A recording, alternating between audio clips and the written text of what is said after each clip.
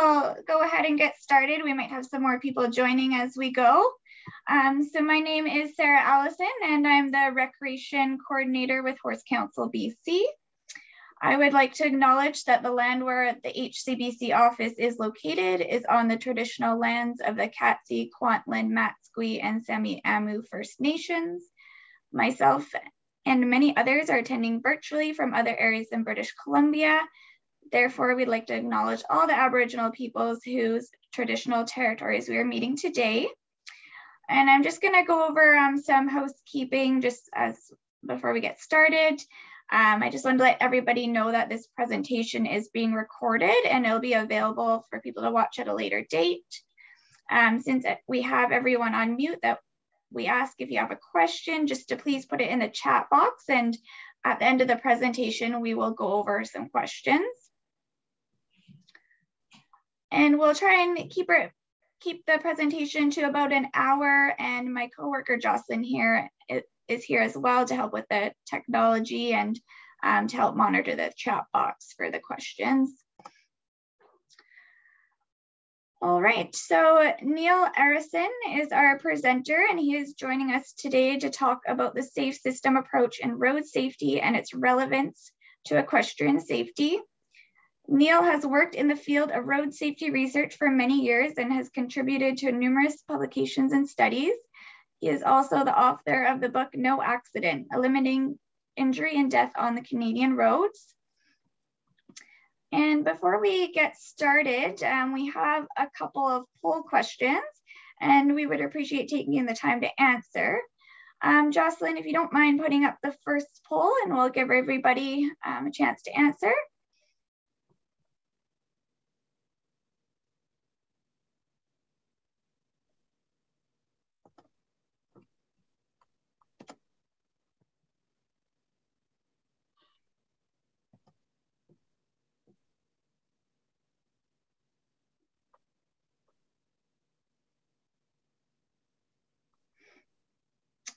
Okay, great. And we'll go ahead with the second poll if everybody has had a chance.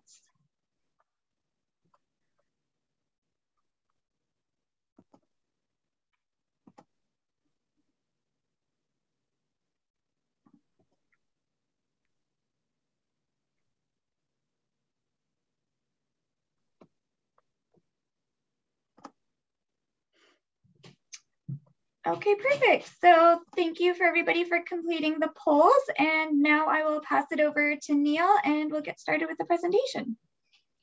Okay, thank you, Sarah. Thanks for the introduction. And yeah, I'll just go and share my screen now.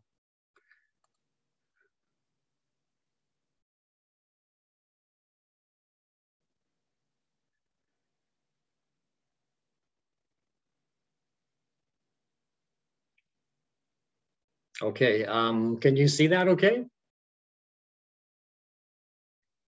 Yeah, you're good, Neil. I can see it on my end. You can hear me fine and all that too? Yeah, you're good. Okay, awesome. Thank you. Well, thanks, everyone. It's a pleasure to be here, and thank you for your time and interest in road safety, especially with regard to horse and rider. And so I'm just going to it's a bit of a whirlwind kind of tour of road safety that I'm going to take you on in about 45 minutes, because I think we're going to save some time for questions at the end. So it'll be kind of rapid fire, cover a whole bunch of stuff here.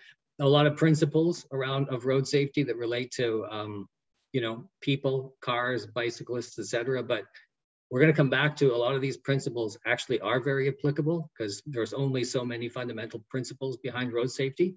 So they're all going to relate to the sector that you're all interested in. So we're going to talk about the road safety problem, just so we're all kind of grounded. The safe system approach in road safety, which is the world's leading thinking in road safety, and then some of those principles, touch on road ecology, which is a kind of a new field. And then I'll leave you with some kind of takeaways that with respect to the sector that you're in. Just got to jive my my two screens here, trying to be high tech. Okay, So the road safety problem, of course, is a big one. It kills 1.35 million people a year in the world. That's 3,600 people a day. And there's really large differences between countries, like bad performers and good performers. So we know that there's tons of room for improvement. Generally, there is a lack of priority. You know, you don't hear about road safety given a big priority that much. A little bit more actually these days, but generally still compared to the size of the problem, not that much. And when we look at world data from the World Health Organization, you know, it's actually a growing problem. The number of people killed is projected to grow to 2060. And here in Canada, if we actually look at, if we combine deaths from assault, terrorism, and war, we get about 15% of the people killed in road crashes. We know that in Canada and BC, in our context, that road crash fatalities are about double that of the world's best performers. So countries like the Netherlands, Norway, etc. And that we're making the least amount of progress with respect to vulnerable road users. Now, vulnerable road users is basically anybody outside of a motor vehicle. So a cyclist, a pedestrian, a flag person directing traffic, and of course, equestrians, people who ride horses or those who drive a horse and cart, including its passengers. These are all vulnerable road users. And it's important today, I think, to focus on the vulnerable road users because it's actually where we're seeing, again, the least amount of progress. And of course, they're by definition, they're just the most vulnerable group. Among vulnerable road users, we find disproportionate impacts on vulnerable populations. There's a very high risk when we measure it like distance, kilometers traveled or per trip. It's extraordinarily high. But the other thing is, when we actually focus on improving the system for vulnerable road users, it actually improves safety for everybody. So it's pretty much a win-win thing. And then there's this whole concept which started in the Netherlands, Sweden, of Vision Zero. And it's basically the idea that we can eliminate not all crashes, but deaths and serious injuries. It's actually so doable that this organization in Germany, DECRA, started this interactive map, which actually shows cities with populations of 50,000 and higher that have actually achieved Vision Zero. And then in 2020, Helsinki and Oslo, essentially, and these are large cities, 600,000 and 1.1 million people, actually achieved it. No pedestrian cyclist deaths and like one car driver death. So the whole thinking is that in every situation, a person might fail, but the road system should not. That's kind of like the fundamental premise behind Vision Zero and safe system thinking. And part of that is when you kind of chronicle all of the things that go wrong for humans are very fallible. They make mistakes, they do egregious things. When you kind of, all of these things on this list, there's about 60 items, I think, they all increase the relative risk of a crash. So it's kind of hard to improve road safety if we think we're just going to change people. We can make a dent, it can make some difference, but it's kind of the tough way to go. And the Australians have shown this too, you know, despite what you hear in the media, their research showed that about 60% of fatalities and 90% of serious injuries are actually just from ordinary people making ordinary mistakes. So what the system calls for instead is when you look at the layers, like we have drivers and roads and vehicles and behaviors, and they're all imperfect. We want to make them more perfect. But where there are gaps in all of them, that's where a serious injury or a death can line up, can kind of get through the system. And so under safe system thinking, we want to plug those holes so that it makes it very, very difficult for a serious injury or death to get through. So the outdated view is that road crashes are just unfortunate accidents that happen. There's little we can do, but the modern view is based on science. Road crashes are system failures, and particularly injury and death from them are system failures that can be systematically addressed. And then we're just going to go through like some of the principles, and these principles, we're going to go through principles of urban road design and then rural road design. But they're both, you might think rural is more applicable. and it is, but actually there's a lot of principles from the urban side that apply as well. So again, these are kind of put together, you know, for general road use safety, but there's going to be lots of takeaways for your sector. So the 5 principles around urban road design, well, you need to have basic infrastructure like sound fundamental engineering principles. We need to reduce speed, separate vulnerable road users through space and time, do real-time kind of nudging to support decision-making, and then shift modes. Because if we get more people out of cars and onto bikes and horses, we'll actually make the system safer. So there's all kinds of things, and we won't go through all of the things that form basic infrastructure, but, you know, bike sidewalks that don't end, you know, drainage systems that work properly, a lack of obstructions. Of course, these are all bad things. Here again, you have an obstructed pedestrian. And these again apply, you know, at a horse crossing, for example, like this one, because sight lines are fundamental part of engineering. If you have a corner, whether or a grade or a curve, the driver needs to be able to see up ahead. And that doesn't always happen, despite the fact that it's a fundamental engineering principle. The Broncos tragedy in Saskatchewan, sight lines were actually identified as a factor, and they since removed trees, for example, in that situation. The next principle is reduce speeds. Well, speeds are huge. We know that when we reduce speeds, we have shorter stopping distances and less kinetic energy released in a crash. Also, drivers, their effective field of vision is actually wider. They see more of the road. Research shows that they're actually more likely to stop for other road users like pedestrians or people on horses when they're traveling at lower speeds. Rune Elvik in Norway, who is a leader in road safety research, summed it up quite simply after reviewing hundreds of studies. When speeds go up, deaths and injuries go up. And when speeds go down, deaths and injuries go down. This poster from the UK, county of Lancashire, says that I'm 7 times more likely to die if you hit me at 30 miles per hour versus 20, which is pretty close to the difference between 50 and 30 kilometers an hour. And this lines up exactly with the research, you know, about 5 to 8 times higher likelihood of death when a pedestrian is struck at 50 versus 30K. And there's lots of ways to reduce speeds, you know, traffic calming, etc., or simply reducing speed limits. Where I live, Victoria, reduced its speed limits in 2014. Or this is a chicane, so there's obstructions or sidewalk bulges that kind of alternate left to right. Kind of makes it hard to go fast, right, on a road like that. Or, you know, a raised pedestrian crossing is like a speed hump, but right where people cross the street. Or another treatment is transverse rumble strips. You know, you probably have driven on these when you approach the ferry, at least on Swartz Bay side. We have these, and they, you know, your vehicle shakes and rumbles, and you know that the road is telling you something that you need to slow down. So more measures than just signs.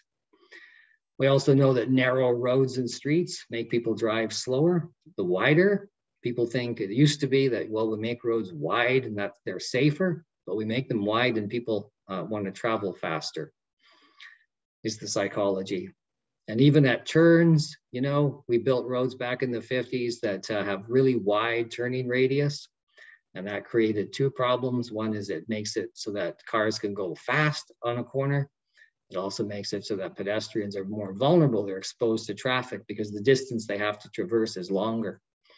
But, you know, people are starting to change this. This is actually Manila in the Philippines, where they're building they built a huge sidewalk bulge to address both of those problems, reduce speeds and reduce the potential for conflict. Or, you know, in this situation, you can see, you know, everything of the characteristics of the total environment just speak to slowness from obviously the type of road surface, the narrowness, the grade, the features, etc. And we know that 30 kilometers an hour is a good speed anytime motor vehicle traffic mixes with vulnerable road users, so including equestrians and horses. And this is actually a pretty good, looks like a pretty good road. You know, it's narrow, it's gravel. Obviously, we don't see a lot of traffic. It's probably not got high volumes of traffic, and it certainly does have a 30-kilometer-an-hour speed limit. The third principle is really important too. I guess maybe my favorite after reduced speeds, and that is we have to separate vulnerable road users from traffic, and we can do that in two ways, through time and space. And we all know these actually, what they are. You know, we don't separate them in time when we actually allow vehicles to turn left or right at the same time the pedestrians can cross. I don't know why we do that. They actually don't do this in Europe, and it gives rise to huge numbers of injuries. Instead, we want to have dedicated traffic flows where only one thing is allowed to happen at a time. We know from lots of research that the human brain can't process huge amounts of information like is required when you're making complex left and right turns with traffic and people, etc. Another one for pedestrians is just giving them a head start. So it's all red in 4 directions, and then the pedestrians only have a 7 or 8 second head start, or it's all red and only pedestrians can cross. We used to do that. This is Granville and Hastings in the 1950s. But then we started to rip these out all across North America because the focus became throughputs and speeds. How much traffic could we get through per hour and how fast we could get it. So we would rip these out, but they're making a comeback. Pedestrian scrambles like this one in Victoria, the first in Victoria, are making a comeback around the world. And again, dedicated crossings, you know, like this one in the UK. It's activated. The signal head is actually 2 meters above ground, so it's an appropriate height. So a person a rider on a horse doesn't have to get off their horse to push that button, and then activate the crossing. We can also do separation through space. So, right, when we just simply separate vulnerable road users through space. We haven't done a very good job of that here. This is a pedestrian crossing, but again, you've got that large turning radius and huge distance to cross. So again, we have that same problem of faster speeds and more larger conflict zone. So in effect, poor separation of space. Better here with sort of low cost measures that reduce the crossing distance, you know, suggest to drivers that there's something going on here. Actually, they even nudge drivers to reduce their speed and prevent vehicles from parking there and actually acting as a sight line obstruction as well. Churchill curb, you know, same thing. It just brings a lot more presence to the fact that there's a pedestrian crossing, and it shortens the crossing as well. Similar measures like these, sidewalk bulges and median islands, or even this is a new mini roundabout in a residential area. So we can see that again, those two things are accomplished: reduced speeds and smaller conflict zones. A cycleway or a bicycle path or bike lane, sorry, is another way that we separate, you know, vulnerable road users from traffic. And that's being done, you know, in rural remote areas too. Like this one is the 40-kilometer segment from Tofino to Ucluelet on Vancouver Island, British Columbia. This is a multi-use path under construction involving the townships of Tofino, Ucluelet, but also Parks Canada. So it'll entice more people to, you know, use it. It'll be safer and bring all kinds of benefits when it's completed, I think, next year.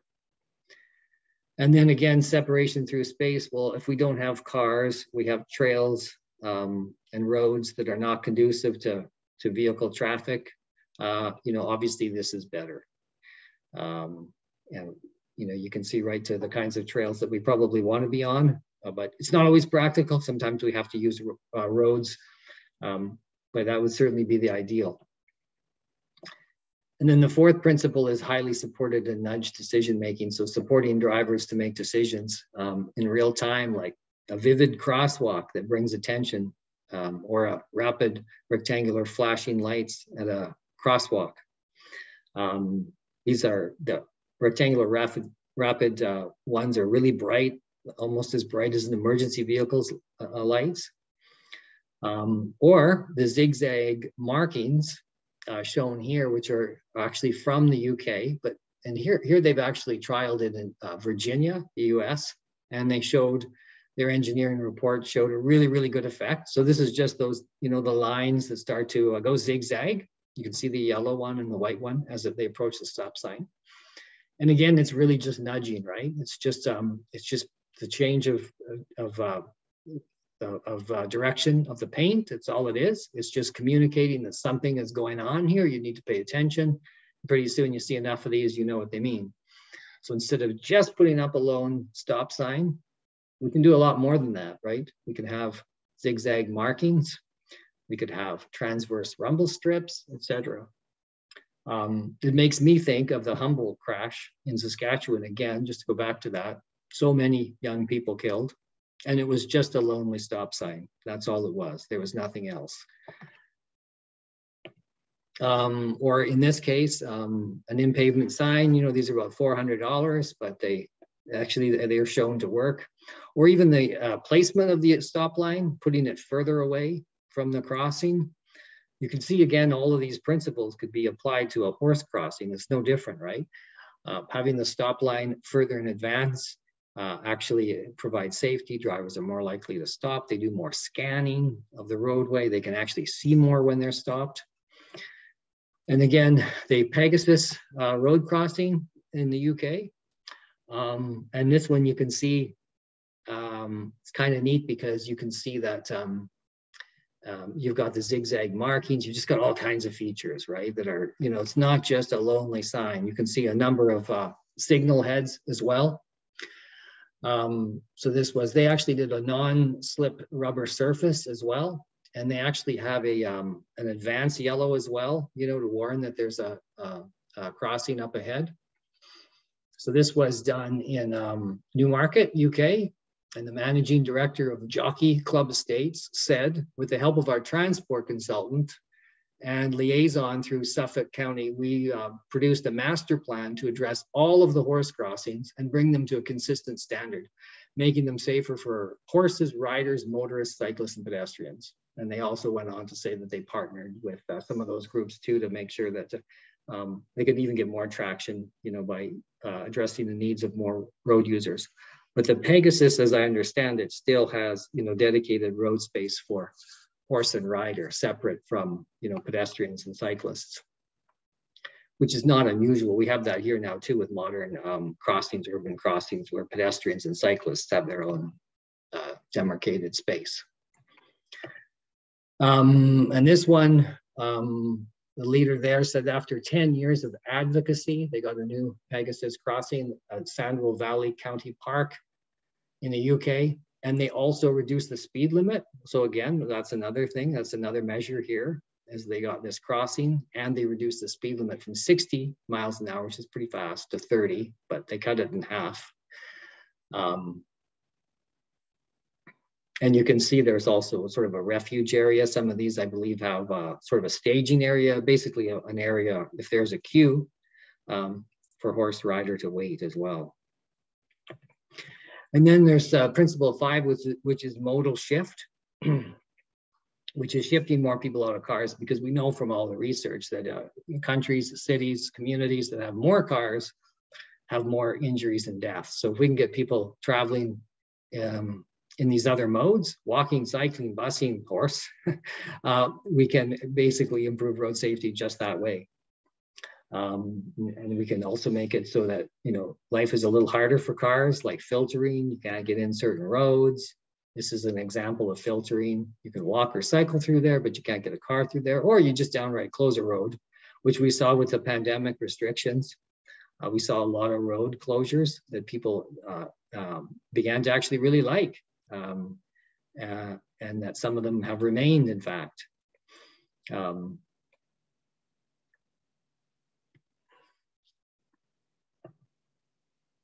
And so, yeah, with just all kinds of measures, you can see, driver of horse and cart, could also is actually, right, another form of modal shift, going slowly, improving safety, almost acting like a pace car, you know, in slowing, calming traffic. Hopefully there's not much traffic and the traffic's going slow. But so those are kind of the 5 urban principles. I know I'm going super fast, and then we're going to talk a little bit about the rural road design principles as well. And some of them have spillover. You know, but we want to make driving as simple as possible because we know people make mistakes and they can't handle a lot of complex decision environments. We want to keep drivers alert and focused because highway driving is a little bit different. You have to actually put a little more emphasis on that. You can get more drivers that are falling asleep, not focused. Allow for normal human error and function to reduce kinetic forces, reduce the amount of moving energy released when things inevitably go wrong. So make driving simple, like make sure lane markings are bright. You can see in this one where they have cat's eyes, which is the reflectors. Even wider markings are now a thing, now moving from 4 inches to 6 inches in width. Or this flashing chevron that again, you know, just really communicates that there's a curve up ahead and you have to reduce your speed. You know, access management is something to think about too, what engineers call access management. Like this is very poor access management, especially on the right? There is none. It's just a big open driveway. Cars are leaving at any time. And you could you can see that being a pedestrian or riding a horse through this kind of environment, it's not good. Here's a better example of access management where we've put control and focus at one intersection. And these sorts of things kind of guide us as well around where we would want to put a crossing, including a horse and rider crossing. And in terms of also, you know, really communicating vividly a change in the road, you know, rather than just put up a sign that says, you know, the speed limit's dropped, you can have a gateway treatment that just changes the whole configuration of the road. It just vividly communicates that something has changed. So making it simple for drivers. That's what one of the functions of the gateway. Obviously keep drivers awake. And the rest stops are really good for that. Actually, there should be one about every 50 kilometers of highway based on US DOT research. Allow for normal human error, like, you know, rumble strips, longitudinal rumble strips that let you know you've departed the lane, and they are highly effective. Now they're just default. For example, for the BC Ministry of Transportation, they won't build any highway without these because there's research has shown they're so effective and they're so cheap at the same time. Another one is speeds. You know, we talked about that earlier, but, you know, fundamentally under safe system principles, if you have vulnerable road users interacting with cars, they should never be higher than 30K. It's not always the case, but that is how it should be if we were serious about eliminating injury and death or serious injury and death. And then, you know, it depends, and how you set speeds is based on the crash configuration and the amount of injury that's possible. You know, it's not this 85th percentile. We'll see how fast they go and we'll adjust speeds up and down. But we look at what would happen if a crash happens. So if there's potential for a side impact crash, it's 50K. If there's potential for a head-on crash, it's 70 or maybe 80K. And only when you don't have potential for any of that, you have a divided highway, etc., like this, would you have higher speeds. Cable tension barrier that will, you know, deflect cars, bring them back, even more effective than a concrete barrier. A vehicle strikes one of these cable tension barriers and it'll just be kind of thrown back into their lane again. Sometimes the airbags won't even go off. A little bit worse what happens when you have a concrete barrier, but they're still effective. They reduce injury and death. This is just another one from Ireland, you know, or a crash attenuator, so that the ends of the barriers, you know, if you don't hit the end of a barrier and with catastrophic results, there's a cushion there, that there's all kinds of forgiving materials in there that will basically crumple just like your vehicle. That's what we want. We want your vehicle front end to crumple, and we want the objects that it's striking to crumple. So a lot of these features, though, they don't really apply. A lot of our highways aren't designed basically they're all designed, even if the best highway engineering is designed so that we could eliminate serious trauma to vehicle occupants, but it's really not about, there's really not a place for vulnerable road users on highways like this. There's not really a place.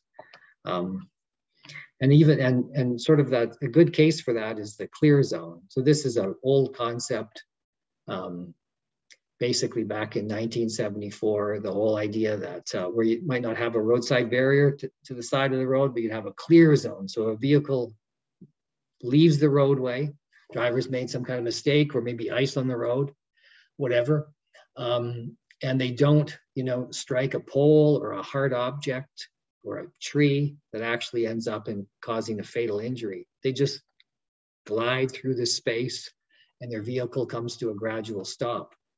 And this, of course, was one of the great safety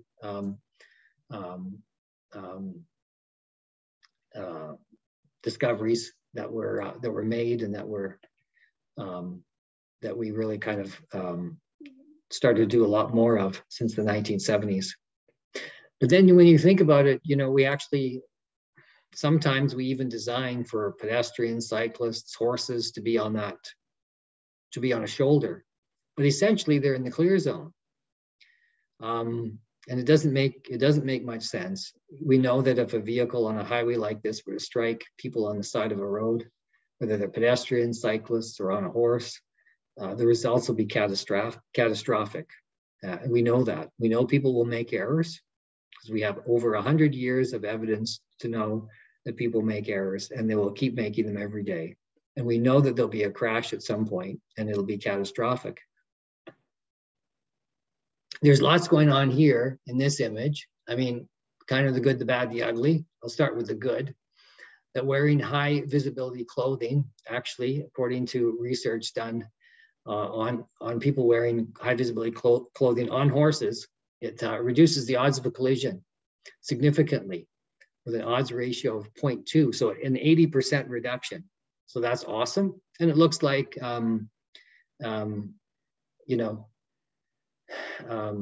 that's part of the message, I think, that's being portrayed here. But that highway doesn't look I can't tell, it's just a photo, but it doesn't look like it's terribly low speed. There's also not much of a shoulder. I mean, a lot of roads are designed with even a road edge, which means that the edge of the road is designed in such a way that if a vehicle errantly leaves it, they can actually get back up on the road again and actually not, travel into the ditch or hit a pole, but actually kind of make an evasive maneuver and get back onto the road. But you can see that there wouldn't even be latitude for that here. There's no buffer. Any kind of movement off the road would be catastrophic. Essentially, there's no buffer, and these riders are in the clear zone. The other thing I wanted to chat about was just the principles of road ecology before we kind of go on. We're actually doing pretty good here for timing, I think, 7:35. But we just thought I'd cover a little bit about road ecology before we talk about, okay, so what are some of the things that we could actually do to improve equestrian safety?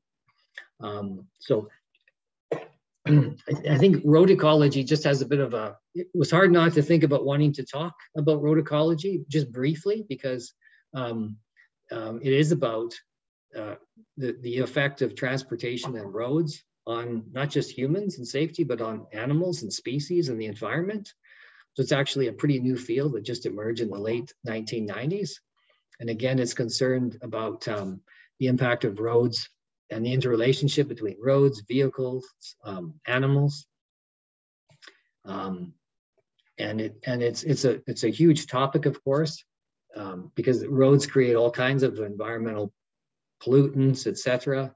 And they create all kinds of negative effects on other species. And of course, we want to reduce species loss. We're in a biodiversity crisis in the world. After climate change, our next biggest worry is the loss of habitat and loss of species. So, but even before that, you know, ethically and morally, we want to preserve the number of species. Species obviously add richness and joy to the world. And they also, though, from an even practical point of view, provide direct services to humans, ecosystem services. So, you know, animals that graze on grasslands create opportunities for new growth. You know, Charles Elton wrote Animal Ecology in 1927. We've understood this for a long time. And it contributed to understanding that animals create succession by showing that animals can create successional patterns of life through eating, dispersing, trampling, and destroying vegetation. Because we know in ecology that things have to get mixed up and destroyed in order for a new life to emerge. And we want movement of materials. In fact, many species that eat grasses and vegetation in one place and then defecate in another are actually helping to disperse seeds and plants through ecosystems. And of course, there's birds, bats, bees, butterflies that are actually the pollinators. So without getting too carried away, but this whole field of road ecology, I think, is kind of applicable. There's also the idea that, you know, roads create noise, which is probably not good for a lot of animals, very deleterious effects on birds, changes their song pitch, mating. Basically, it's an existential threat. And then there's the whole kind of, well, one of the things we can do that's really practical is make sure that we address the problem of roadkill in terms of wild animals. We can do that in a couple of ways, you know, put up a bit of a crossing or lower speeds. This is France. I think one of the things that's good here is that it looks like it's a lower speed road, or build wildlife crossings, overpasses and underpasses. And this is actually growing hugely now in North America. This one's in Australia, but this next one here, you might recognize this one. This one turns 25 this year on the Trans-Canada Highway. It was built in 1997. And they're building more. They're building another one outside the Banff National Park now. And they even build crossings for, you know, lizards, snakes, and toads in Canada. So it doesn't seem ludicrous to me that we should think about building tunnels and overpasses for horses and equestrians. This one, underpass on the A11 near Elvedon in East Anglia in the UK. And in their report, Advice on Road Crossings for Horses, the British Horse Society wants underpasses, or if not possible, overpasses, to be the preferred crossing choice on any newly built road. And where it's not a newly built road, they recognize that it could be more costly, but they want the alternative than the Pegasus crossing structure. And then that takes us to the last part, part 6, which is ways to improve road safety for horses and riders. So we can see that, you know, it's important to recognize, you know, the road safety problem that we're all kind of part of, that it's a threat to all of us. The safe system principles that apply, that are ironclad in terms of how they work. You know, the principles for urban and rural, they all apply to horse and rider. Some road safety or road design takeaways might include, I think the, you know, 2 big practical ones would be, again, to separate horse and rider from motor vehicle traffic through space and time, like dedicated trails, obviously, improved road crossings, and sometimes not even or, but and reduced vehicle speeds. Not just, you know, with changing the sign, but really doing it in a meaningful way. Effective methods like the gateways that we talked about, changing the road characteristics where possible, etc. Excuse me. Other ideas for improving safety might include, you know, some kind of an industry road safety strategic plan for the sector, an advocacy strategy based on scientific evidence, you know, what kinds of things specifically are needed for change that, you know, that you members would know about better than anyone. Another thing, just kind of a thought really, just like we have safe routes for Safe Routes to School program. You could have a Safe Routes for Horses, building on the Horse Council BC Trails database, for example, you know, like a very methodical kind of effort to decide, you know, what constitutes a safe trail, a safe crossing, and encourage the use of those. Perhaps building more safe trails in partnership funding. I just thinking about that when I was reading some of the examples, particularly in the UK, some of those were done by the Horse Society, but also in conjunction in partnership with government, where some of the costs were shared. And I think that you mentioned it in the road safety manual that you produce, but a safe passing law. So we have them for like emergency vehicles, tow trucks, etc. And I think that I saw some of the work that Horse Council BC did with the Ministry of Transportation around kind of raising awareness around safe passing, like this photo, for example. But there isn't actually a safe passing law that actually requires drivers to slow down a certain speed and give a certain berth when they see horse and rider. A data strategy as well, like to actually make sure that data is captured. I was talking to Sarah, and I know she's thinking about that, how we actually can get information on what actual problems there are. And also a science-based strategy to educate motor vehicle drivers on what to do when they encounter horses. So it's similar, but you know, there's more than just slowing down and giving the berth. There's also kind of recognizing horse behaviors, etc. And I thought the manual that you produce on road safety is really, really good. I really like it. It's also really kind of, you know, to the point. It's not a huge, long document, which I like. And it has very concrete ideas. And actually, when I read that, I thought, yeah, there's a lot there that I'm glad I read as a driver next time I encounter a horse and rider on a road. But that message probably could get out to more people. And then when this study from Australia just made me think, they were looking at data, and actually they just did an online survey of their members. Because when you think about the membership of Horse Council BC has lots of experience. You know, we don't actually have to go to databases to track accidents. We could actually just survey membership. You could survey membership to find out, you know, what people are reporting in terms of like near misses, mishaps, or actual collisions. And of course, there's this program, and I know that you've worked in partnership with the Ministry of Transportation on, about adding a sign. And they created these new tabs, these new bottom part messages like crossing, share the road, you know, next whatever kilometers, which are all good. So that seems like a good step forward, being able to do that. I guess one other thing one could do is think about, you know, what are the criteria for having a sign, like, or for having a designated route that would warrant a sign, or you know, to make sure that signs don't go up just anywhere, or where they're might not make much of a difference because speeds are too high.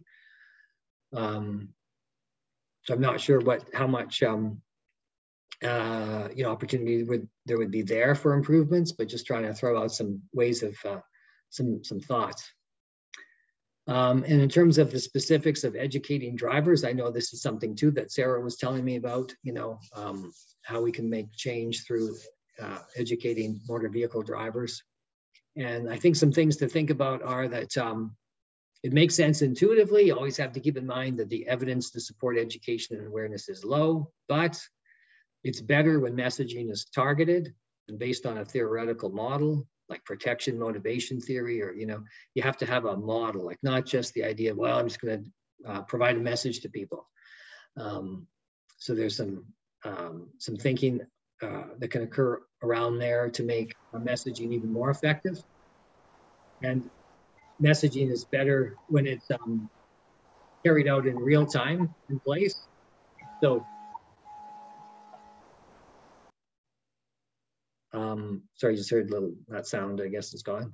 So, you know, if you have just a generic message, you know, people aren't going to remember it 3 months later, but, you know, if you have it in real time, in real place, you know, like signs, signs when they're done right can be better. And better when it's done in tandem with changes to the road environment, or we actually create signs and routes where the road environment is conducive. But at the same time, there may be opportunities for rural, remote communities with largely local driving population as well, you know, where you can actually change the culture of driving. And you probably have had some success already with that kind of thing. And while education and awareness can't solve the road safety problem completely, it can make a dent if it's done right. And therefore, it's still important to do. And I think that's it. That's sort of the end of my presentation. And I covered a lot of stuff. So hopefully we can have a little bit of time now for questions or discussion. You want me to stop sharing my screen there, Sarah? Sure, yeah, it looks like we have one question here already, so I'm just gonna pop it up in the chat. You can read it out.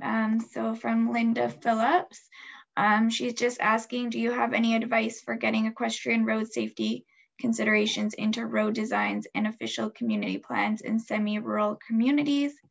Our council has an allergic reaction every time infrastructure, which would protect vulnerable road users, is suggested, because rural settings don't need such things. Any thoughts on that, Neil? Okay, yeah, good question, Linda. I think, well, I think the one news story I read there from the UK, as I mentioned, they partnered with other groups, you know, because a lot of these measures will improve safety for other road user groups as well. So I think that might be one tactic, is sort of partnering with others. And, you know, and like, we know that when we improve vulnerable road user safety, including for horses and riders, it benefits everybody, even vehicle drivers. So I think, because the principles of, you know, why wouldn't we make crossings more effective? Why wouldn't we reduce speeds where we need to? So maybe there's that, and that could help, but that's one thought. And then I think just continued persistence, you know, because as much as, I mean, road safety is not given the priority it should be, given the size of the problem, in my view. However, I have noticed that at the local government level, it actually is getting, like where I live, for example, it is getting some attention now through, you know, persistent, I think, advocacy, people making their views known and getting tired, quite frankly, of dangerous roads and where people are injured and killed. And so I think it is slightly changing when you think about some of the changes that have happened in communities across BC. You know, we've seen speed reduction. We're actually seeing better crossings. We're seeing becoming a bit more political, getting political attention. So I think just persistence, never give up, continue to work on it. And those are two things. I'll keep thinking about that question though, if I think of some other things. All right, perfect. So maybe we'll move on to the next question.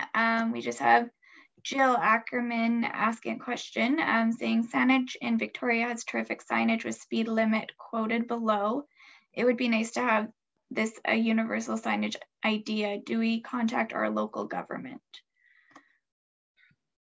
I'm not sure I understood that question. Sorry. There is the MODI signage, which is universal. So this question is about local government signage around horses and riders. Sounds like it's more so the municipalities she's thinking of. Okay. I don't know. I'm not sure I know. I mean, all local governments pretty much use the Transportation Association of Canada guidance. So, and one of the things that's actually a standard is signs, right? Like signs are actually pretty highly, there's a whole binder, it's pretty thick. And, you know, just engineers have a ton of discretion around a lot of things, but they don't have any around signs, you know, like a stop sign has to be red, has to be an octagon shape and all that. And I think so the signage should be pretty standard. Yeah, I'm not sure offhand what the issue might be. Like, are you seeing different types of signs being used? Yeah, maybe Jill, do you want to just, did she clarify? She says the horse signage is universal, but some signage has a speed limit under the horse sign. Oh, I see. Okay, I think those are the tasks that you can, like I know under the MODI partnership that you have, right? They have these different teams that can go. So I guess it depends on the context, is my understanding. what's appropriate. Yeah. Okay, I have another question. It's from Kathleen Ware. She says, at the end of the day, what can we do as an organization to help with any changes?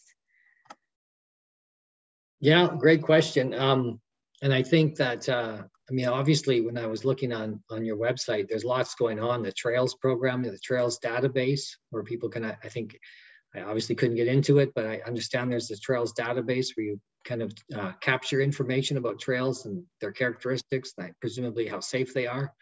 And I saw that you do funding as well for some various projects, but one of the streams of funding was around trails, the building of trails. So I think all of that is really great. Maybe there's opportunities to take it further. And I think that maybe opportunities to still, I don't know how much you've done around advocacy, but it does pay off, and it isn't instant, that's for sure. But I think that you're, as an organization too, you have strength of of membership, and the fact that you're a credible organization. You've obviously done work, for example, with government. I saw that the news releases with Modi. So I think that continued advocacy, putting your voice forward for safety, can go a long way. And maybe thinking about that, like how you want to do that. Like you almost need a plan, an advocacy plan. Like what kinds of things do you want to do? What kind of changes, where? Because part of the problem in road safety, unfortunately, we've inherited all this infrastructure from a century ago that, quite frankly, we've thrown out a lot of the principles that were embedded back in the 50s, and we have entirely new ones today. But we've inherited billions of dollars of infrastructure, so there's a lot to change. It's very, very hard to do, right? So I think you have to kind of figure out what changes specifically you want to make. And I would look to examples like the British Horse Society as well. They've looked like they've been pretty successful in lobbying for changes in a very thoughtful way. You're not going to change the whole province, but that's why I think maybe for your consideration, something like, a safe trails program where you recognize certain trails as safe and then you make them even safer. You focus your efforts, obviously, in certain areas, or maybe it's a law, like you actually lobby for a safe passing law. Again, the province has done that for emergency vehicles, etc. Don't see why it couldn't do one for equestrians and horses. Yes, yeah, that's perfect, Neil. And yeah, I guess just to kind of chime into it, Kathleen, just with Horse Council and everything, I'm the recreation coordinator here, and I'm been in the role a year and a half or so, but yeah, definitely something I'm really wanting to dive into more is kind of working on advocacy and brainstorming more kind of advocacy projects, and kind of hopefully roping in Horse Council members and people getting more local work done too. So yeah, we'll keep pushing for that, and yeah, something I definitely have to put some work into as well. I just have a question from Pam Harrison here. She says, do you have any suggestions about bullying of riders aside from going to the police, which often or sometimes does not seem to be effective? Oh, geez, I don't know. I wish I had an answer for that one. Yeah, that's just so really tough. Yeah, I don't know what the answer is, honestly. That's when you get sort of rogue, like, individual out there.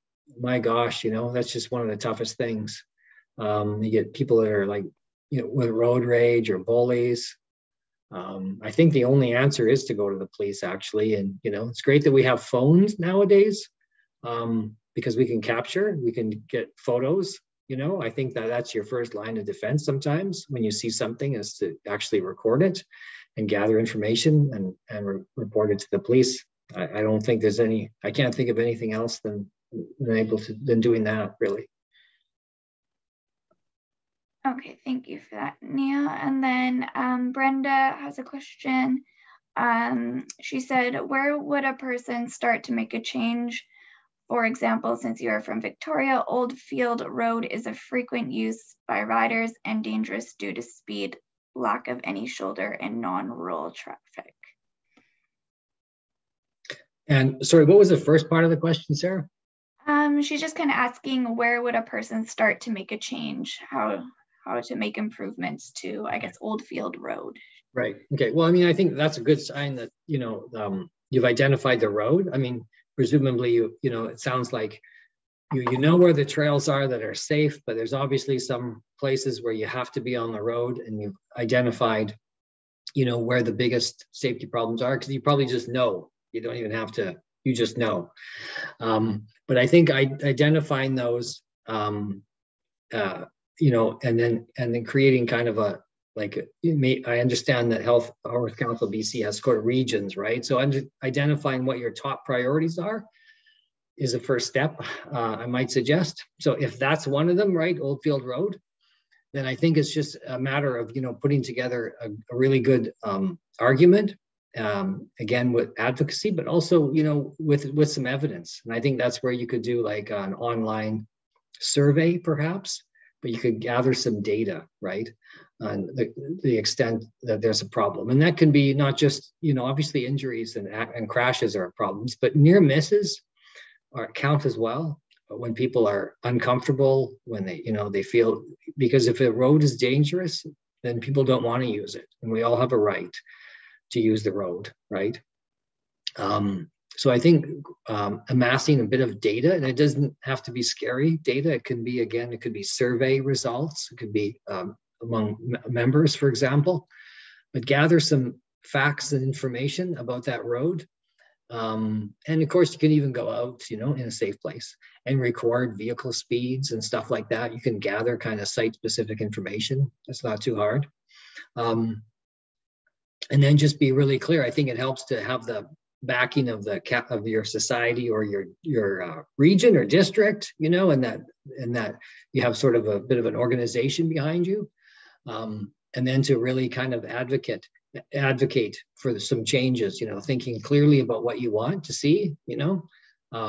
Often it's speed reductions for sure, but it might be some, you know, roadway characteristics that you want to see changed as well. And then, yeah, be prepared to be persistent about some lobbying efforts or advocacy efforts. All right, I have another one here from Linda Phillips. She's asking if you can share links to the UK infrastructure adaptations for horses and riders, the tunnel, the controlled crossings. Yeah, do you have that handy, Neil, or do you want me to send that? I can maybe send that out to the registered webinar participants after, maybe. Sure, that'd be great. I mean, you have the same, you have the document. Yeah, right. Yes, please. Yeah, okay. Well, we'll send, Linda will send out kind of more information on that after. And I'll send you what I have, Sarah. Oh, perfect. Anything else that you don't? Yeah. Okay, thank you. All right, Susan Moore, question from her. Could Horse Council be more proactive with municipal and provincial governments to make rural roads safer? I guess I will answer this one here. So yeah, I believe, like, I definitely want to do some more work, definitely on a provincial level, I would say, advocating and maybe trying to, you know, ask kind of government for more money for infrastructure improvements. Municipal, it does get a little bit trickier just because there are so many municipalities in BC. But we find with advocacy work, it's great if it comes kind of from like a local. And then like, I'm more than happy though to like jump on board and, you know, like write a letter of support to support your efforts and everything like that. But unfortunately, I can't be all over the province and every municipality, but definitely on a provincial level, I'm gonna work on that more. And yeah, any locals that really want to take the reins kind of on their municipalities, and if they need support, you can certainly reach out to me. And yeah, we can definitely work together on that. All right. We have some more questions coming in. We are at 8 o'clock, so we might not be able to get to all of the questions tonight, but we're just going to see what else is here. So Linda Phillips just said, perhaps Horse Council BC needs to partner with ICBC on changing car culture around road safety for horses and riders as vulnerable road users.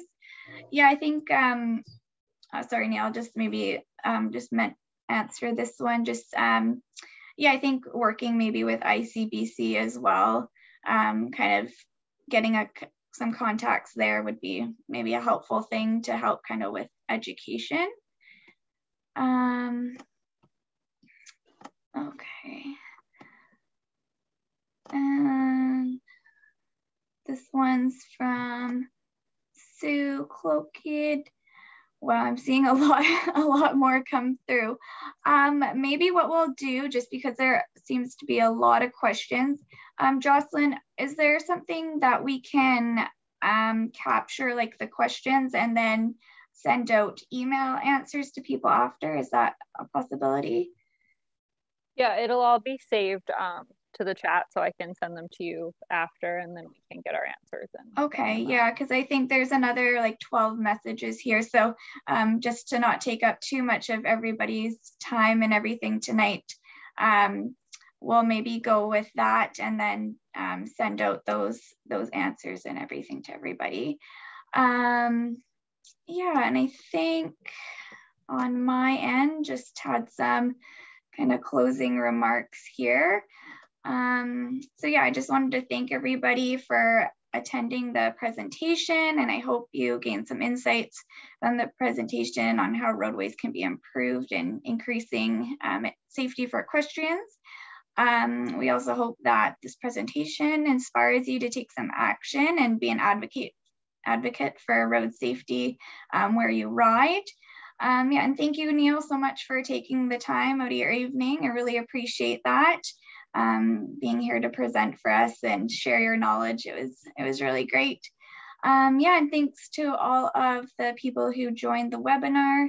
And yeah, everybody have a good evening. And yeah, we will send out some more information to you afterwards as well. So, okay, thank you. Great. Thanks, everybody. Have a great night. Hope you enjoyed it and got something out of it. Perfect. Thanks, guys.